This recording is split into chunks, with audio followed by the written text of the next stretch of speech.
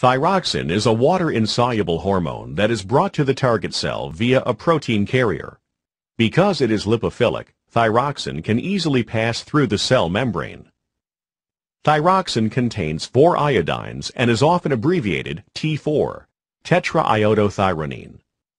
The thyroid gland also secretes smaller amounts of a similar molecule that has only 3 iodines, called triiodothyronine, T3. Both hormones enter target cells, but all the T4 that enters is converted into T3. Thus, only the T3 form of the hormone enters the nucleus and binds to nuclear receptor proteins. The hormone receptor protein complex, in turn, binds to the appropriate hormone response elements on DNA.